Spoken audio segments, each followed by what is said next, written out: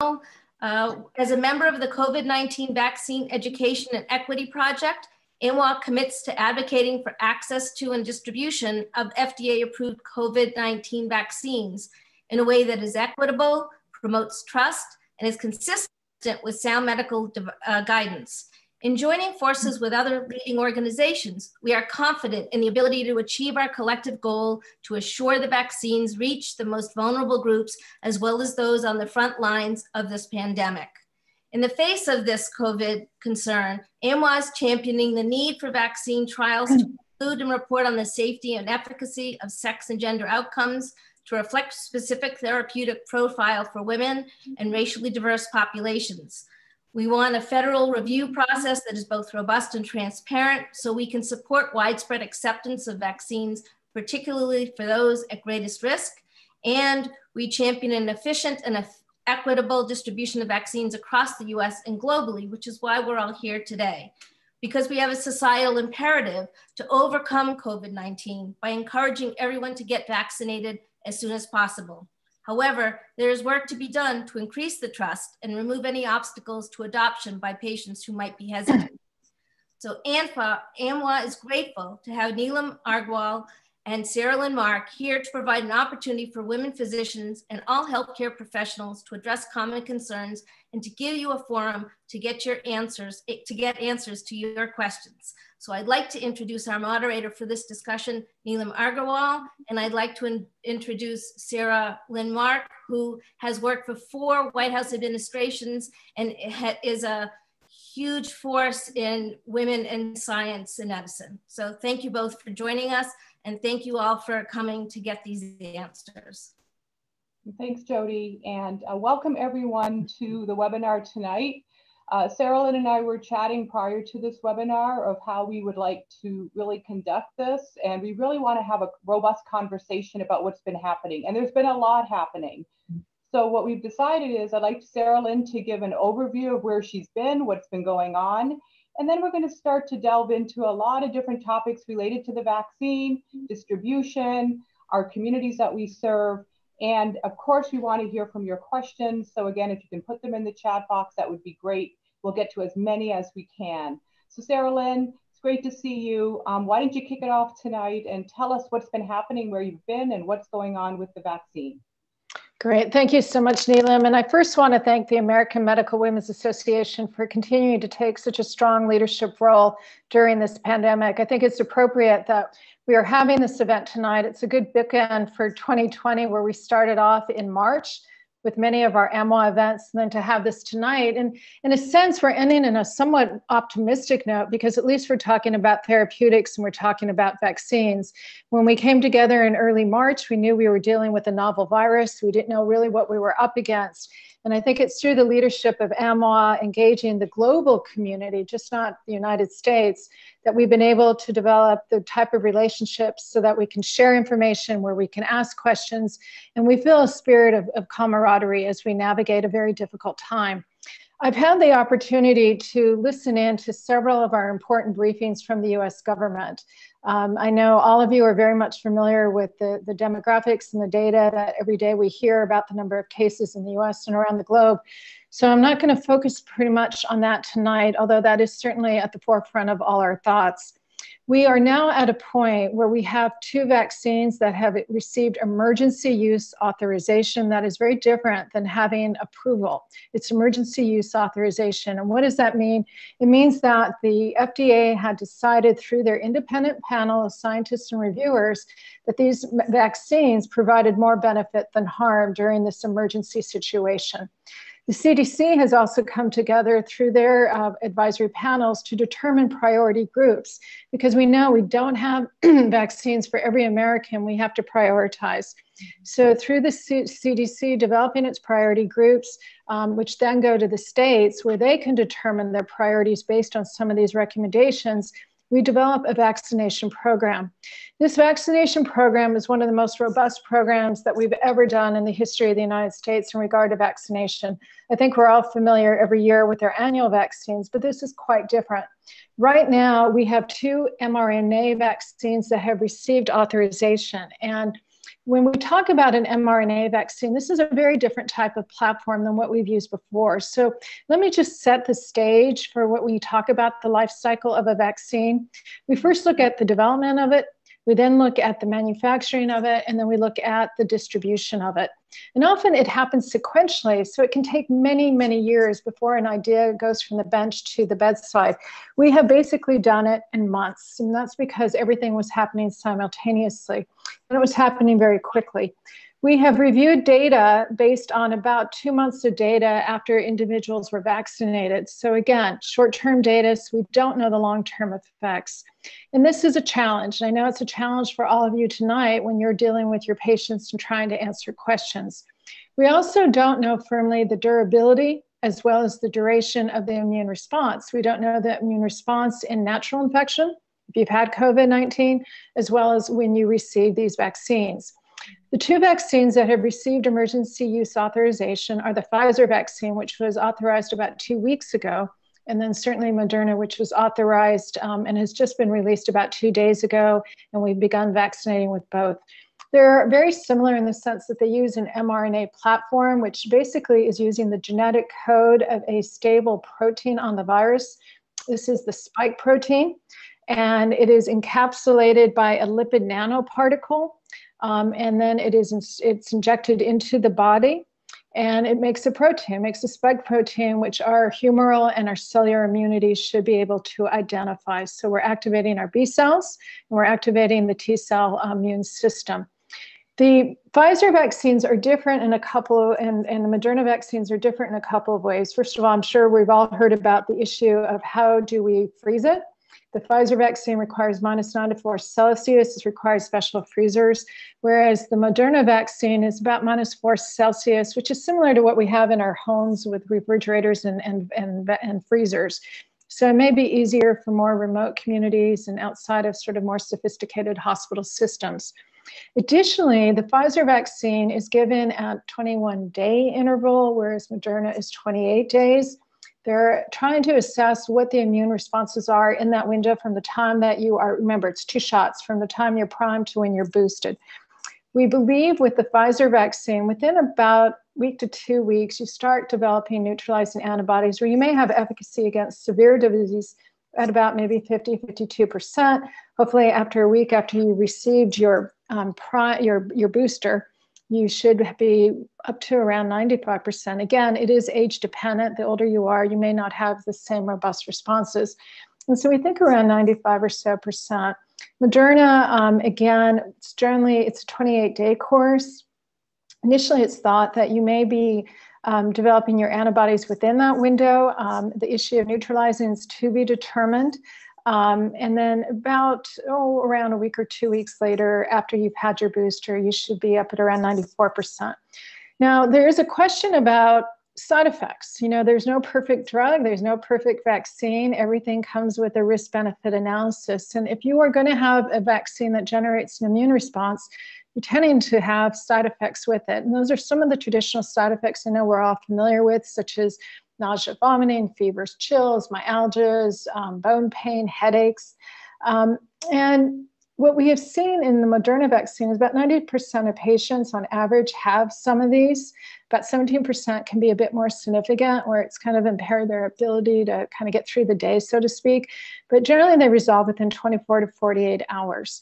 And we've seen this also in the Pfizer vaccine. Now, the Pfizer vaccine has generated a lot of interest because of some of the cases of anaphylaxis. And again, very different than just traditional allergies to food, drugs, bee stings, allergens in the environment. This is anaphylaxis, where generally individuals are required epinephrine. They're trying to determine what is causing this. And one of the thoughts is it might be an ingredient in the buffer, or excuse me, in the lipid nanoparticle. They don't think the buffer really has much to do with it. And the buffers, again, the sugars and salts that stabilize the vaccine. There's a compound called PEG, polyethylene glycol. It's a component that you see, for example, in laxatives, and they're wondering if some patients might be sensitive to that. So it is to be determined. I think one of the challenges is that one of the recommendations from CDC is that if if patients have had reactions to any of the components of the vaccine, then they should not get the vaccine. The challenge is, well, what are the components of the vaccine? And I've had some folks call me and say they've been to the CDC site and haven't seen it. So we can perhaps talk about that tonight, how we might be able to do a better job to make sure we get that information out there. There's also another issue, and Neelam, I know we're going to talk more about that. You know, remember, you have around 35,000, 37,000 patients who are research subjects, research participants who received the vaccine. And now we're going to try to generalize to millions, hundreds of millions of patients, or the public, participants in the public, and billions potentially across the globe. And there is a dearth of data on pregnant women, women who are lactating, and immunocompromised individuals. They did include patients who had stable HIV, but it's very different than when we talk about the immunocompromised state. And again, CDC had recommended that patients who have these issues be still vaccinated, and that they have, in consultation with other professional societies, determined that to be a reasonable suggestion. But again, with the caveat that perhaps you should talk to your primary care physician, your obstetrician gynecologist, to make the final decision. So hopefully we will talk about that. There was also some question about the way they recruited for race and ethnicity. There was involvement, but when you look at the general population, it really wasn't really comparable to what you would see. And we all know that the higher morbidity and mortality across the Black and Latino populations, and Native American and our indigenous populations. So that is an issue. There was also an issue on the younger groups and then on some of the older groups. And just as a caveat for the older individuals, as we know, as we age, there's senescence in our immune system. So some of the older populations, although they did find there was a response, didn't have a significant side effects. So that, in a sense, may be a blessing or not. We're not quite certain, but that's something just to keep in mind, that people could be responding, but not have that same robust response that they would see in a younger population. So I think what I want to do, because I know there's so many wonderful questions, is to stop, and hopefully a lot more we can tease out some of the granularity in our Q&A. Well, I think, and thanks, Sarah Lynn, for that overview of where we are right now. Things are moving rapidly. Mm-hmm. And now that as the dissemination is coming and it's coming out in the field, we're beginning to see some questions come up now on logistics. Mm-hmm. So the first thing that I wanted to ask you, since you have been a terrific spokesperson for AMWA along with many of our members, but where should people really be going? Because as you noted, CDC is not at times posting things as fast as we want. Our patients are coming to us in the offices. We're looking around for our information. So right now, where would be the go-to place first? And then what would be the second go-to in your mind to get information? Yeah, so this is so important. And you also, I think, bring up an important issue in that we're being bombarded daily by new facts and figures. I mean, for example, the whole issue in the UK right now, yeah. There is a new variant that may make this virus more transmissible, not necessarily more lethal. Right. And it also may impact children more than what we expected. And we now need to go back and do the surveillance to see what is the penetration in the United States and whether the vaccines will be effective to this new variant. Keep in mind, everyone, that viruses, as we know, mutate. There's drift and then there's shift when you get into a pandemic. And what we try to do is, develop a stable component to vaccine. So hopefully this vaccine will be effective. Hopefully the monoclonal antibodies that have been approved will be effective. But we have to be on our toes. So CDC has created several different surveillance systems that a lot of our clinicians are going to have to be aware of, such as vSafe, which uses electronic text communication, the VAERS system, the VSD system, all these lovely acronyms that we need to report, because in a sense, we're kind of living in this giant experiment right now. It would be almost like a phase 4 trial if it had been approved. So we need to report. So I just put that out there. The other component I think is important is I just can't imagine all our clinicians being inundated every day, every minute with questions, because it could be nonstop. So I wish we could create from the public health departments around the country 24/7 call centers, mm-hmm. so that when we could support people going through this, but we could also decompress our colleagues, because right. you have to take care of patients. You just can't be on the phone trying to help take care of them. You need to be in the field, so to speak, doing that.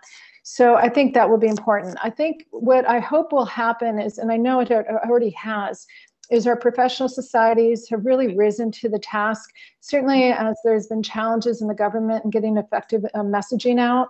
So I think, and I know AMWA has played a critical role here, is to, perhaps even take a more critical role as we go through this, where there's frequent bulletins. This is what we know, sort of the hot button issues, the newsletters, so we can get those topics out. And I think doing what we're doing right now, very quick check-ins, maybe monthly, will be valuable and effective as well. Yeah, I think, you touch on a good point about this communication and, frankly, transparency. Yes. And that's from where I'm standing, and that's where I work, and that's where many of you work. If we don't get this information out, and number one, recognize it's coming very fast, number two, we may not know the answers, but if we don't stay transparent about the process and transparent about the data, we're going to have a real huge problem in the field about adopting who gets the vaccine. So let's talk about the tier approach, Sarah Lynn, about who's getting what, who gets what, when, and how. Healthcare providers, long-term care providers, those are the top tier. Then right. The middle, we start getting into our older adults, and then we broke up the older adults into older and then less older. And then we went into the essential workers. How do you feel about that tier approach? And specifically, this is what I have got quite a bit. I take care of my older mother. I'm the caregiver for my older mother. Right. Why can't I be vaccinated when she gets vaccinated? We are a dyad. I take care of her. What do you think about that and this tier approach? Do you think it's going to change? Do you think it's going to be modified? Yeah, so you bring up some important issues. I'm a geriatrician by training as well, and I know, I'm looking at Eliza Chin as well, and so I know we wrestle with these issues. The first group, the first priority were certainly healthcare workers on the front line, and then those who lived in long-term care facilities, congregate settings. And there was actually some discussion at the CDC Advisory Council on that, wondering, will older individuals really mount those robust responses? Couldn't we just cocoon them? And then it was felt, well, considering that 40% of mortality is due to that age group generally, and it's certainly leading to the surge capacity issues. And then if you're vaccinating your healthcare teams, you might as well do it at the same time because of the challenges of getting some of these vaccines in. So that was part of the reason. Then there was a discussion about the next group, and it was decided 75 and above. And then going into essential frontline workers, such as our first responders, people who are doing transportation, who are keeping this country moving ahead. And then you get down to the low, another group where it's 65 and under, and then individuals who are younger than that, but who have underlying conditions. So it's all contingent. It's supply and demand. Certainly the demand is there. It's just the supply. And being able to get it out and to be able to distribute it and to be able to follow what's happening. So I always say the devil's in the details with distribution. You need to be really concerned about logistics. I also have said, and we smile about this, in that the UK got the Pfizer vaccine before everybody, and I thought in some sense that was in a way appropriate. In that, I always think of the castle approach in our lines of defense. And I think AMWA has come up with a lovely graphic about it. But, the basic public health measures, social distancing. In regard to social distancing, I look at the moat. And then in regard to hand washing, I think of, oh, thank you, you got the graphic up. It was hot oil poured over people. And then you had these high walls, and that's basically our mask. And then if you violated all those barriers, you then had guardians, people who were trying to protect the castle, and you had hand-to-hand combat. And that technically would be the vaccine. And of course, some people would be going to, there is injury to individuals who are fighting. There's some risk to that. So you have to have all these lines of defense to be able to protect yourself. So, even when we get these vaccines, because we talked about the duration and the durability, and then there are some who are non-responders, we need to protect ourselves and others. And we also don't know about shedding. Now, the Moderna vaccine, you may have some protection against asymptomatic disease, which could be very powerful. But, I think, Neelam, coming back to your point, I think right now, because, again, in America, we're not used to this. It's almost like rationing in a way, prioritizing. We're not used to doing that.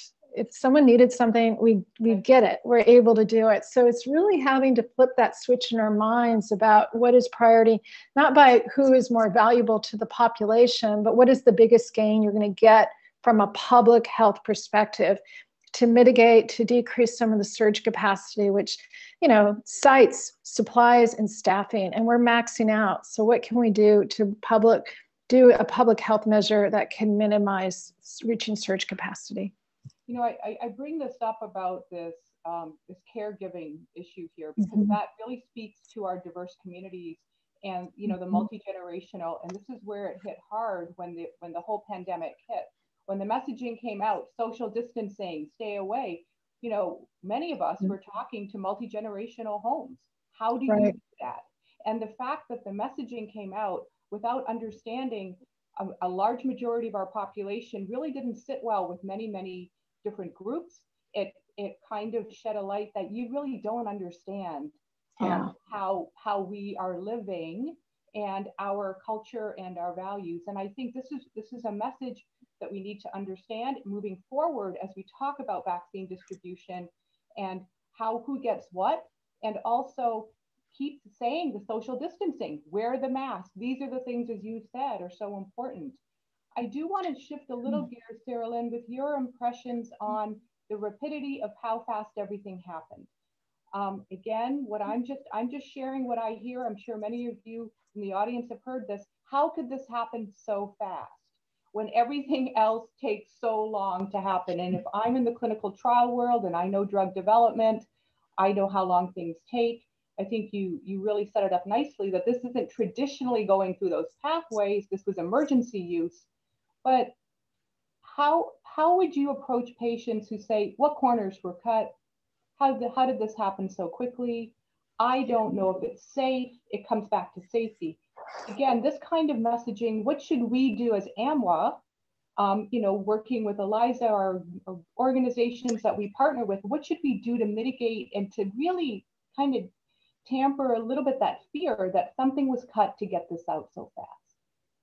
Yeah, and that's such a powerful question. I know, you know, I think about it too, you know, as I'm up to get a vaccine as well, and I've had antibody-dependent enhancement to a prior vaccine, which has very serious consequences. So don't take vaccines lightly for myself, nor for patients, nor for, you know, our community. Everything was accelerated in the sense that, you know, our phase 1, phase 2 trials were done probably a bit quicker than usual.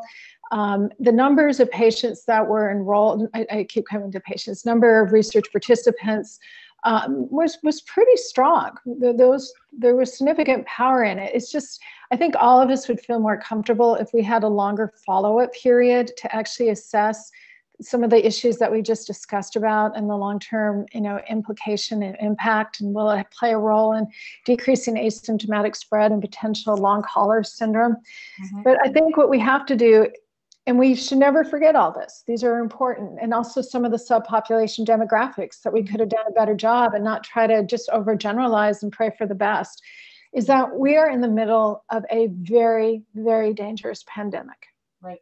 And so when you come back to it, it comes back to that risk-benefit analysis. If you are able to do, as you said, to isolate yourself from the world, and you can create that protective bubble, then you may want to wait and see what happens. You know, maybe you can assess for yourself whether you are really needing it. But for many people, they don't have that option, and they have to make that risk assessment to come out. And I think the thing that I did find encouraging is that there is post-authorization pharmacovigilance, basically surveillance, and we can be nimble. And we're seeing it right now. I'm actually, in a strange way, glad that we're seeing this issue with the variant now versus 2 months from now, because I'm watching nations come together. They're doing the surveillance. They're looking at their, you know, genotyping of what they've had.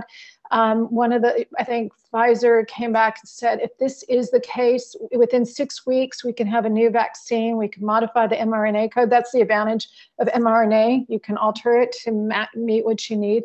So we're watching real time. It's just, I think for all of us, it's uncomfortable because we're used to when something comes out that there is more certainty. Right. So what we have to do as a community, as a global community, as a community of female physicians, is communicate And if we see something that we don't feel comfortable with, we need to report it. We need to speak up. We need to ask questions. Just because something's out there doesn't mean we are passive observers. This is something where we can take a stand. And I think, that brings up a really good point. Again, I'm going back to this communication, because as we're seeing more data come through, it has to be funneled down into bite-sized pieces that people understand. And I think the problem is now we're also in this information overload, misinformation overload.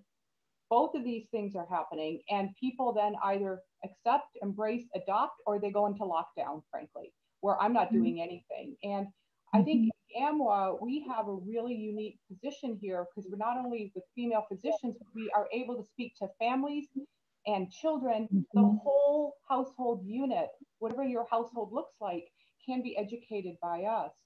One of the things that is a real issue that doesn't really get spoken to enough is involving our communities and our stakeholders in our communities with our messaging. So have you heard of any concrete measures that have come out from the meetings that you've been at about how are we engaging our communities on the ground with messaging, with people that are trusted in the community, that will ally with us and ally with other groups? So what are your thoughts on that, to bring it from the ground up, if you will? Well, you bring up an important point, and I think right from the beginning, as I was doing some of the speaking engagements, I talked about communication. It needed to be clear, it needed to be consistent with facts, and it needed to be coordinated. We in the public health world made a mistake with masks. We didn't get those messages right early on, and then trying to get people to pivot and adopt to the new message is almost impossible. So I always say here, we get one shot. We get one shot to get this vaccine right. So I think in that regard, there needs to be honesty and transparency, including about side effects. Now, in regard to the question about tailoring it to be culturally competent, we have got to do a better job. I'm beginning to see some of it. I'm hearing on the airwaves now through, some messages in Spanish, some from key opinion leaders in certain communities, going to churches, going to figures that are who have prominence in communities. I think that's all valuable, but I don't want it to be promos. I don't want any of that. I want people to actually have an honest discussion. What I would love to see, and hopefully this can happen, is just as we're doing it tonight, that communities coming together can do that, where they can ask questions. I don't want people just rolling up their sleeves. I want them to understand what's happening. I want them to understand sort of the risks and benefits. That does take work, but I think we have community leaders everywhere. In fact, everybody's a community leader. Just, we can help get educated. I think if every AMWA member could, within their community, have a discussion kind of like what we're doing with their groups, and let that amplify and let that amplify, kind of like what we've done with our giant roundtables where everybody becomes an ambassador. I think that could be really powerful. I mean, I know we all value hearing, Dr. Fauci and hearing our leaders speak. That gives us reassurance, but can people relate? And that's where we have to come back down to where we are within our community. And I think, again, I just want to stay on this point a little bit, because when you take a look at the two trials right now that have, enrollment, 10% were African American. Right. If you look at the combined, you're looking over 7,000 people. The NMA put out a terrific document where they looked at, are there race, ethnicity differences and sex differences in this data given this sample size? And that messaging and what they found has to be communicated to the community by reputable members from the community. So what I would advocate, in addition to finding your community stakeholders, is that physicians need to work with the stakeholders and be with them at the table. Yes. Not saying you take it, you say it. No, you need to be at the table and you need to be with the stakeholder and answer the questions, because that then also helps the community leader to get their messaging out there. And I think all of us, as you said, have ties to the community. The hospitals, I believe, are doing a decent job in getting the messaging out now. I can speak from, here in Chicago, Rush has done a terrific job in getting the messaging out to the communities, what we know, what we don't know, what is a myth, what's not a myth. But it still doesn't take the responsibility off of us to make those messages heard. Yeah. One other thing, Sarah Lynn, as we talk about this diversity issue, it really is equity and getting an equitable message out. One thing that I'm happy to see starting to be discussed are special populations, and especially in different ethnic groups where we know there's certain diseases. So for example, in the African American community, sickle cell, right? Autoimmune, lupus, these kinds of things. Have you heard from other communities what's been happening in your, in your meetings with the Native American community or the Hispanic community? Has certain things started to pop up where it's becoming much more centric around what's affecting the communities with messaging? Well, I think right now the major concern is distribution and making sure that there's equitable distribution to get the vaccines there. I mean, we're operating on multiple fronts right now. It's getting the vaccine there and then getting individuals to come and take them. So I'm just starting to see it scale up, I think, as we, and this is where I think AMWA can do a really amazing job to help partner, to provide some of the scientific assistance here. So I know there are efforts underway, but I think it has to be bigger and bigger and bigger than what we can even begin to imagine. And part of that is, think about when people go to get the flu vaccine, we have lessons learned from that, but now we're asking people to come back for a second shot. Exactly. And then we're dealing in a world of social media. Before we even get the messages, it's already out on TikTok and Twitter. And, I have these nightmares at night. In fact, I'm starting to have my COVID dreams. My COVID nightmares are coming back again. And in fact, I had one last night, and it was, people were starting to complain of some of their side effects, and it got out onto social media, and then we were trying to counter it. And, I just think we need to be ahead of the game and do it in a culturally competent way. Different communities have different words for pain and discomfort. Just like, think about women's health. How do we identify hot flashes? And certain communities identify it differently. We need to understand what each of these things mean. So that will be very important. And then we also need to reassure that you don't have COVID, because some of these side effects are similar to what you would have with COVID. So we have a huge, huge, huge job. And I was looking at the bill that just got passed, and I think there needs to be more assistance for our public health departments so that they can do this. So until that happens, it's organizations like AMWA partnering with its sister organizations to do that.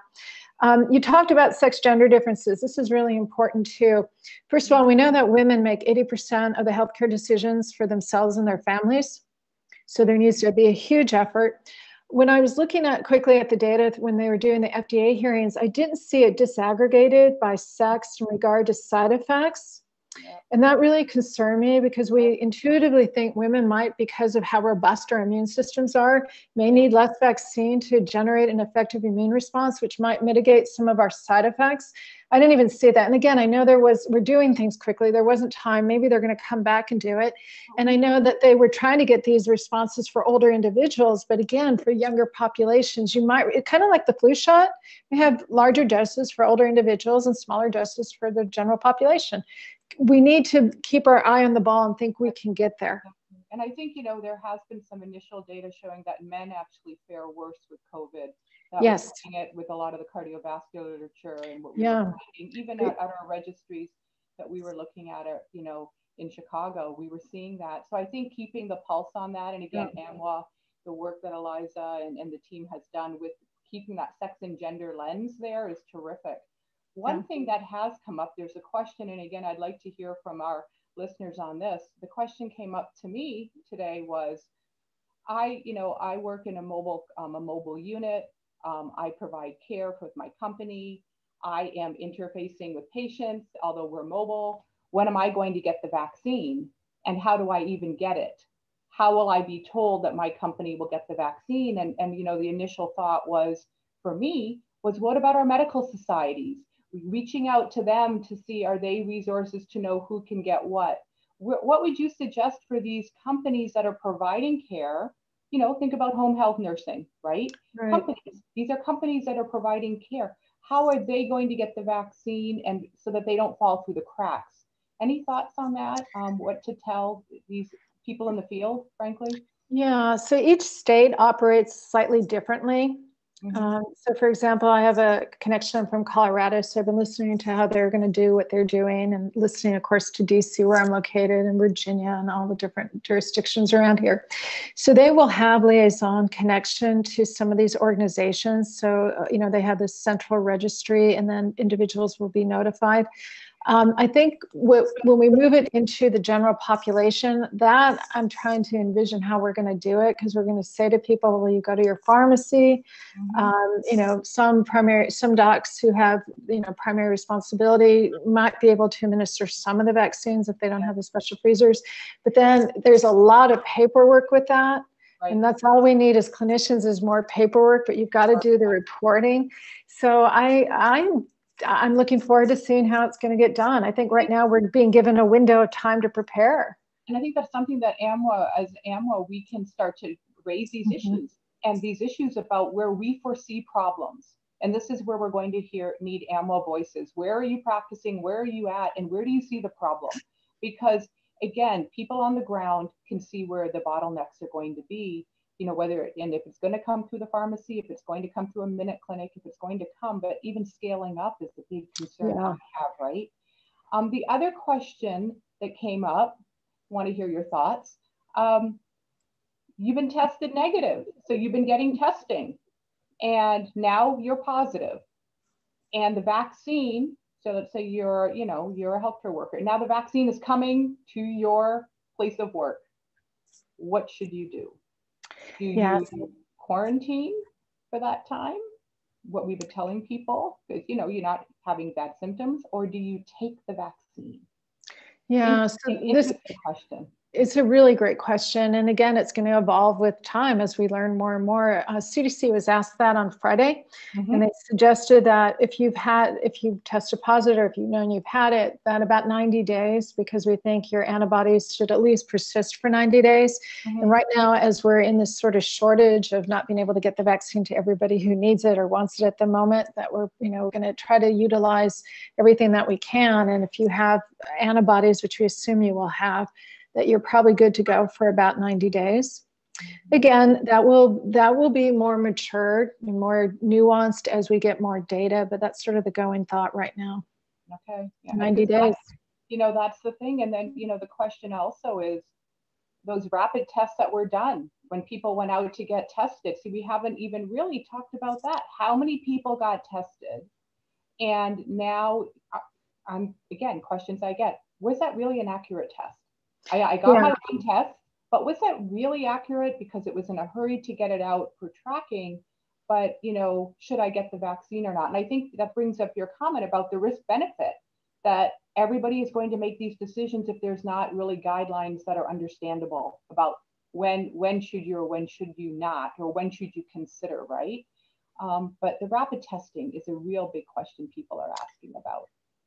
So this is really a very good question. It was kind of the Wild West with testing. One of the issues that has arisen is with these new variants that are arising. How will that impact your testing? So a lot of the sophisticated tests take into account multiple variables, multiple antigens, multiple ways to pick up the virus. But if you have a single test that doesn't, and then you're not picking it up, or you're missing something. So again, these are important questions that, we're in the middle of a scientific experiment right now. So we just don't know. My gut feeling is that the number of cases in this country is huge. We just haven't picked it all up because, one, not everybody gets a test. It depends when you get tested. You could have a false negative. I'm more concerned about the false negatives than I am concerned about the false positives. Right. So, we have these two vaccines now. They're rolling out.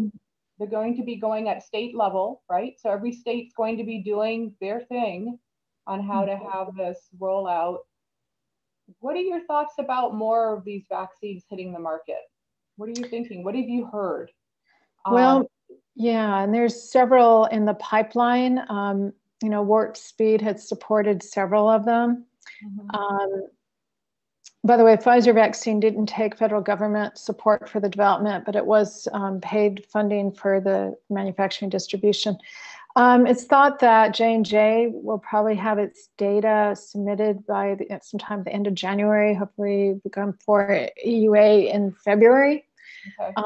It's a trial that stopped for a little while because they needed to investigate some adverse events, and then it restarted again. And so again, they think that one would require just a single shot, although I think they are testing 2 shots right now to see if they have any improved efficacy. The AstraZeneca Oxford trial, yeah. Again, that's somewhat in the pipeline. There are several more. I mean, I think like with anything, as we move through the year, we'll probably have more and more vaccines, and they'll be more sophisticated as we learn more and more about the reaction. The challenge I have here is that, if you've gotten one vaccine, let's say you have to come back the next year for another, or 6 months later, is there going to be any kind of strange reaction if you take a different platform, use a different vaccine? We don't technically know. We assume you should probably keep the same track, but we don't quite know. And, it's one of the first times where, we have multiple vaccines against a single agent. And so it is challenging. We're going to have to be really clear in our registries and in our surveillance to know what we've got here. And then I think if there is any excitement, is maybe we'll evolve into a world of precision medicine.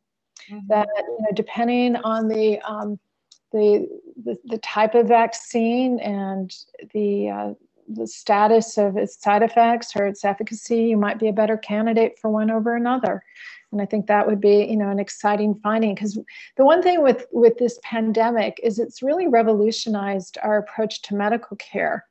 And, we realize, the timing and the amount of medication that you give plays an important role. For example, what we learned with steroids, better to give it at a later phase than the earlier phase, for example, or your antibodies earlier than later.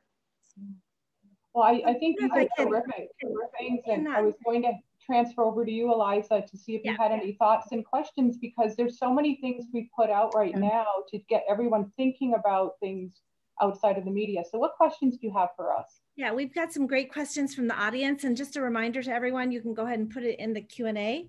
But the first question we have is, you guys touched on the fact that there are 2 vaccines, and our docs are getting asked by their community which one to take when it's made available. Is there a choice? And just wondering if you guys want to comment on that.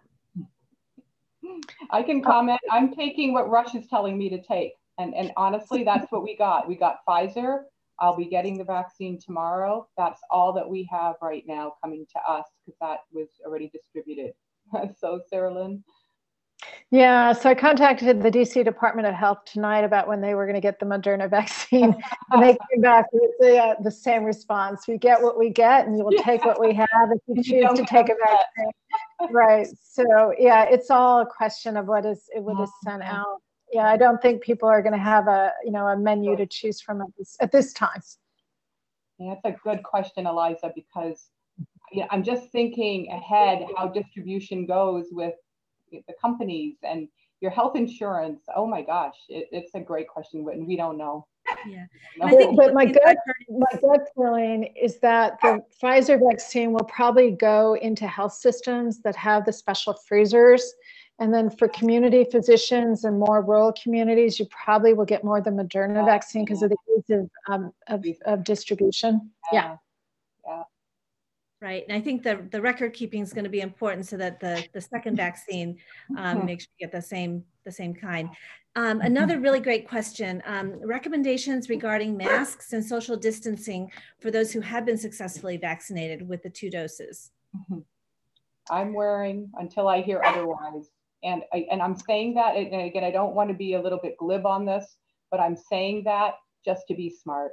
We don't, no one likes wearing them. I don't like wearing a face shield when I'm seeing patients in the outpatient setting and I'm not doing any kind of specimen anything. I will do this as long as I need to and until I hear otherwise. Yeah, it comes back down to the point that we do not know the durability. I mean, it's the Ds. We don't know the durability and the duration of the immune response. We also don't know if you can shed. So the other side, the individual who's new, and I just think a caution. I think this is our lifestyle. I went over to Asia after the SARS outbreak, and I was. I think we're hearing static. Yeah, I was in Asia in early 2000s after the SARS outbreak, and everyone was wearing face masks, and it was sort of shocking for me. And then I just realized it became part of the culture. Mm-hmm. So I think, it's now become a fashion statement, and yes, they're not the most comfortable, but they're your protection. They're your shield right now. We're all warriors, and this is your body armor. Exactly. Yeah. Great. One comment, Dr. Nicole Sandhu, our president, wanted to say thank you to both of you for this excellent discussion. Just wanted to pass that on. There's another question or comment asking if you can maybe, again, as women physicians, we play an important role on education. And I think, Dr. Mark, you touched on this a little bit about warning about the side effects of the vaccine that could be confused with actually being COVID. Can you go over a little bit about that education process? And sorry about my dog here. Well, and I remember your dog, and he brings a smile to our faces. So thank you for including him in this discussion. And I think, it just reminds us that we all need to stay, connected. It's really, there are some fine lines, so it would be unusual to lose your sense of taste and smell, which is what you see with COVID. Probably you shouldn't be having upper respiratory symptoms such as a dry cough. But again, it's not to say that you can't have both, where you could be vaccinated and be exposed either the day before or day after and still have both. So we have to stay on our toes. Neelam, what are your thoughts on that? I'm going to go neuro here, everybody, and I'm telling you neuro, anything that resembles a TIA or a stroke, that needs to be examined, okay? And the messaging, especially here, and I've been doing a lot of the messaging in Chicago about going over the signs of stroke, the fast signs, where you have the confusion, you have the facial droop, you have any of these things that happen, that is an emergency that needs to be really looked at, and not saying, oh, I'll ride this out, okay? The other things that are coming up from a neuro perspective that we're looking at, in addition to the myalgias, we are getting quite a bit of this, with COVID even, this long hauler fog. The brain fog is coming up much more. We're seeing it much more now. People are complaining with the constellation with COVID infection. So with the vaccine, if there's anything that doesn't go away within 2 days with the myalgia, or you're not feeling quite right, that's when you need to honestly start talking to your primary care or the ER and letting them know. The ERs are also ramping up quite a bit now, thinking about this, because they're going to have to start triaging some of these side effects. And Sarah Lynn, what you mentioned, having that call in, right? Call in, when should we start to get concerned, or when should we just say, stay home and, get the fever down, take a Tylenol, those kinds of things. We're going to have to think about it. Yeah, very important. The other thing, Neelan, I'm curious about like drug-drug interactions. We have older individuals and they have multiple medications, polypharmacy. And, how are we going to assess, that in the midst of that? That concerns me too. It's really tough, and yeah, the polypharmacy is a huge issue, because it's not only the missing, it's the doubling up on doses that I get worried about. And then you have this on top of it, and not knowing what's causing what. This is, again, many older people are living alone. This is this myth that people always are living with, in many cases there are families, but in a lot of people, I don't know, Sarah Lynn, it's a good question. Eliza, you see a lot of older adults in the sense of, how do we handle this? Just being a good sleuth and trying to figure out, get collateral information from people. Was something off? Did she take the medicine? Didn't she? What happened after the vaccine was given?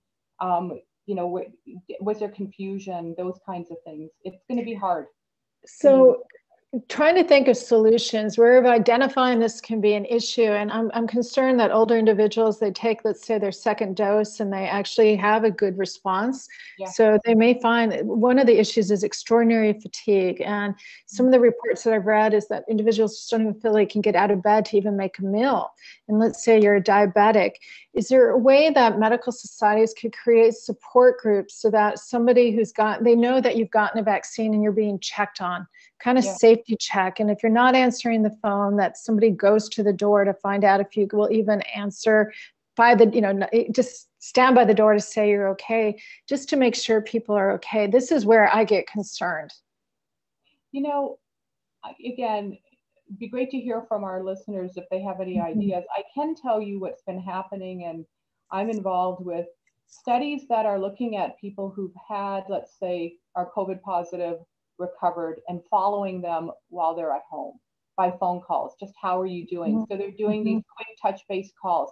I'm wondering if we should start thinking of a design where now following people who got the vaccine. Yes, I wish we could do that. And it's in a way perfect surveillance as well, because they may not even register that, oh, I just felt exhausted today and I couldn't make a meal, that actually might be a side effect of the vaccine. Yeah. So yeah, I think that'd be important too. Just a phone call, and phone call, it doesn't have to be video conferencing, because again, the more we consider always video conferencing, that's an equity issue. Not everybody has that. And we have to understand in our communities of color, in minoritized communities, that's not there, but the phone, for the most part, is. And just to do that touch base, I think would be doable. And if we could design that or promote that, that could, I think, would be very helpful, Sarah Lynn. And I think that would give good information. Yeah, on both sides. Yeah. Do you have any other questions, Eliza, that you see coming through? So here's one question. The initial rollout, of course, is mostly to healthcare, and I think a lot of other people are wondering, how will I find out? Similarly, some docs in private practice, how will they get notified? Is it through the hospital affiliation? And so, just wondering if you had any comments about that. And I think that goes back to Sarah Lynn, what you were saying about kind of, public health messaging and making sure that there's a clear messaging process. So I'm thinking the medical societies are going to be stepping up here quite a bit. And if not, that's an opportunity for AMWA to raise awareness to this question about how will we be notified. Many docs do belong to some society, or at least know of someone who is belonging to that society and could possibly opt in to get an email that this is where we're at, this is where the vaccine is going to be. But I do think that's a great question. And if we could have almost like an org chart, a chart of where it should be going, or at least put it out there where we think it should go, I think that would be helpful. But I'm saying medical societies, the local medical societies, or the hospital that you practice through, or you admit to, possibly that hospital system could pick that up. So completely agree with that. I think our departments of health, physicians are licensed, will be reaching out to notify you so that you can then begin notifying your patients. But again, I'm really concerned because not everybody out there has a physician, in our underserved communities who are so vulnerable. How do we get to them? And this is where I think we're going to have to work with local community groups a little more effectively. And they are going to actually have to become almost a medical, in a sense, triage area, who in their communities that they see, who are coming in their shelters or their food banks, that they need to ensure. And then that's the other challenge, like how do you get them back so that they know in 21 days or 28 days, and if they don't, well, there'll be follow-up. I want to see answers to this. This terrifies me, that the undercurrent of what we're doing is for that higher level of medical care, but it's another level of medical care that is so critical to our country that will not be served appropriately. I want to have answers to that. Interesting, Sarah Lynn, it's an interesting thing that the COVID pandemic exposed what we all do, right? The fracture, the brokenness of the system. And now the vaccine is exposing it again, because now we're trying to say we have something, but we don't have the distribution channels, we don't have the infrastructure, we have a lot of questions at this point. And I think it's an opportunity for us to say, okay, now we have something, but we also now have to figure this out. I do think working in the communities here, the health ministries and a lot of the churches are very well developed. And we have devoted people, we have nurses, We have retired nurses who work in a lot of these health ministries. A lot of physicians go there for whether it be their place of worship. That could be something to think about, because this is really activating and really galvanizing communities with the correct information and data, but also the means of how to deliver. I think we should really start thinking about these community organizations. Yeah, and press for answers, not when we get to it, we'll talk about it. Not acceptable. Exactly. Yeah. Great. We've got some other really great questions. One question is about different groups of folks getting vaccinated, pregnant women, youth, if you can comment on that. And another one is, what role can the primary care physician play in ensuring that people go back for their second vaccination? So Sarah Lynn, why don't you take, I think you mentioned already the pregnant women data coming out about this right now. Why don't you take that, and I can start to tackle the youth a little bit, even though I deal with older adults, but I deal with their youth, their grandchildren. So go ahead. Yeah, so there was public discussion during the FDA hearings on both these agents, and people brought up this point that we hadn't appropriately studied. Moderna talked about having a global registry, and that there would begin just some discussion about some trials. But again, when I heard the CDC on Friday, they said that we recommend pregnant women to get the vaccine. That groups such as ACOG and others had decided that the risk of developing COVID was so significant that there was a benefit to getting the vaccine. Because preterm delivery, preterm labor is seen with patients with COVID. There were issues regarding everything across the pregnancy in regard to some, side effects from just not from doing nothing. So the challenge we have here is we just don't know. And one of my concerns is that, because we can see fever as a potential side effect from the vaccine, and we know fever during a pregnancy can have adverse complications, not only, the pregnancy itself, but the fetus. How are we addressing that? Are we going to pre-medicate? So with, antipyretic, how are we following? I think, again, it comes to the risk-benefit analysis. If you're on the front line, so your risk is so high, it may be a benefit to get the vaccine. But again, individual decision with the physician that you're working with, if you are connected to a physician or a midwife or whoever your clinician is. This is an area that really, really, really scares me. And I find it, and I understand, again, because of the time period, we didn't do it. We needed to go to sort of the low-hanging fruit. But this, to me, is another inequity that we see for women in healthcare, deemed a special population, but it's not. So I really wish there had been greater effort to this, so we had a better understanding. What are your thoughts on this? Well, I'm just thinking about, the hypercoagulable state, right? And, if you have a COVID infection, and this is going back to the strokes that we were seeing, stroke in young. That was the very first thing we started to see with COVID, that our stroke admissions were really going down, yet the young stroke admissions were going up. And not just one stroke, multiple strokes, people coming in, and my colleagues would be saying, we've never, we haven't seen this occurring in this younger group. And now you have, let's say, a COVID infection in a pregnant woman. And I'm worrying about showering and stroke and everything that goes with that. So I think this is going to be a really tough decision about, getting a vaccine or not. We're going to have to keep pressing for more data and really trying to figure out how to manage this. The younger groups is also quite a challenge, because a lot of the younger groups here, patients in this case, feel that, I'm immune to this, and we're seeing case after case after case. No, you're not. If you get COVID, you will not just have a flu and get over it. You can have a bad outcome.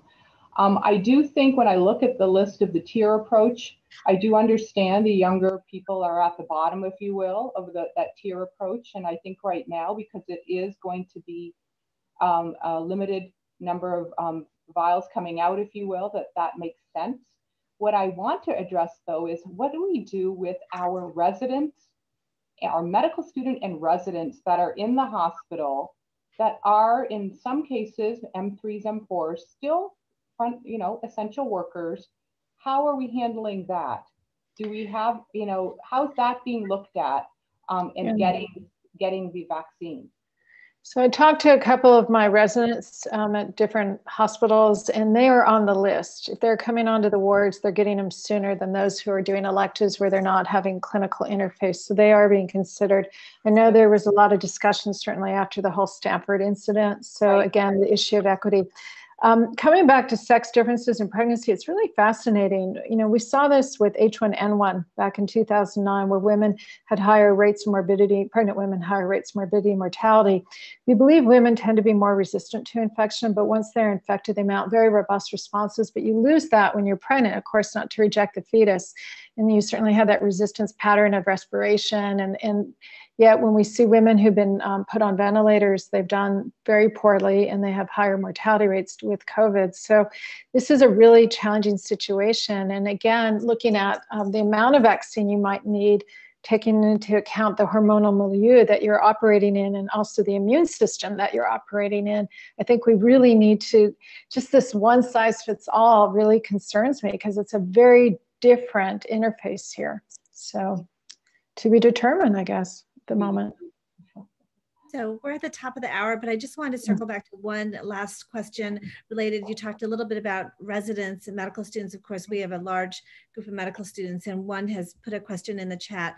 And many medical students aren't on a list currently, at least that's what the student's reporting. And so what are your thoughts there? And if you can comment a little bit. I can just tell you about this medical students not being on the list. I'm monitoring it just locally, what's happening. M1's, you know, again, on the list, and are you an M4, M3, M2, M1? M1s aren't in hospital, very limited interactions, even coming in with masks on. M2s have limited, it's M3s and M4s.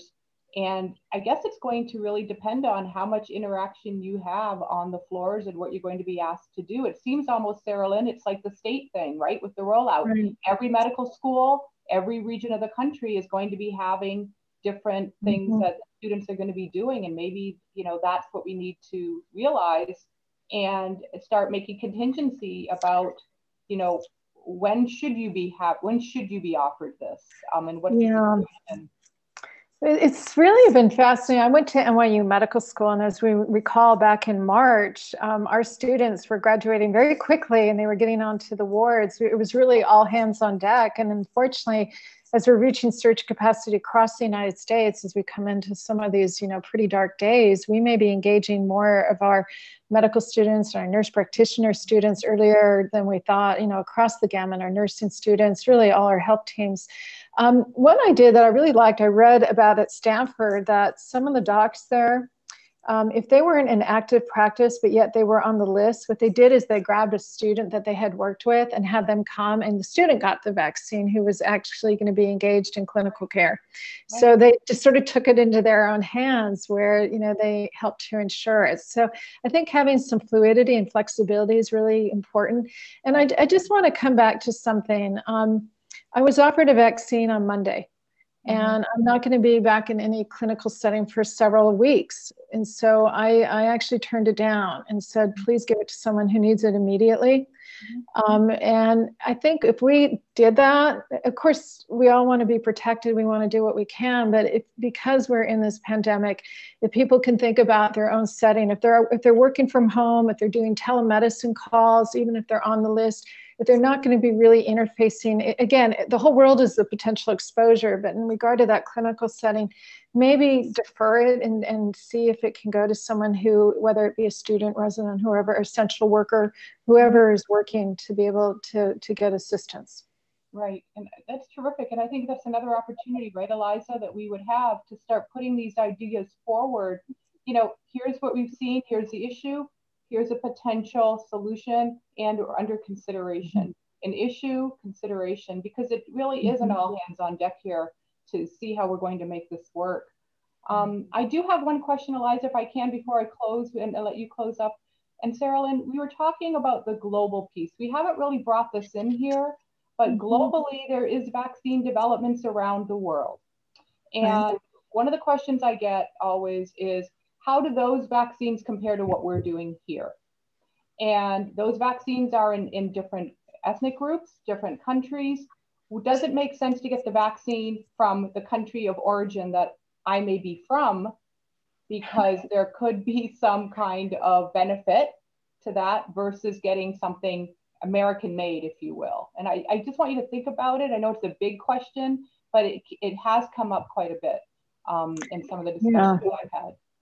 It's interesting. We were talking about that yesterday as well. So for example, should UK use the AstraZeneca one when that comes online? And should Germany use the Pfizer one when that comes online? You know, again, it's sort of a global public health challenge, and you know, we use what we have available. I think the bigger question is, how do we ensure that countries that are developing nations that have had challenges with their healthcare system are at the table and they get vaccines? And I think that's where every nation really needs to make that a priority, because we are a global community. We're not going to close our borders forever. And we need to ensure that every population has it. I know a lot of nonprofits have been really focused on that, for example, the Gates Foundation. So I think we as clinicians, I know AMWA has partnered with our international female physician associations. I'd like to have that discussion, because I think it's going to be extraordinarily important if we're going to get control of this pandemic. I agree. And yeah, thanks, Sarah Lynn. So Eliza, I'm going to hand it off to you. Since we're over the top of the hour. Great, wonderful. Well, I just wanted to thank you both so much. You brought up such amazing points, and I guess that kind of the big take home, and maybe what you planted the seed, Sarah Lynn, is that we need to be speaking not just within our country, but globally, and engaging those conversations, and most importantly, that as women physicians, medical students, and even our pre-medical students can be and should be ambassadors of the message to inform the public, give the reassuring points, and encourage vaccination so that we can recover from this pandemic and move on. So thank you both so much for your time, your expertise tonight.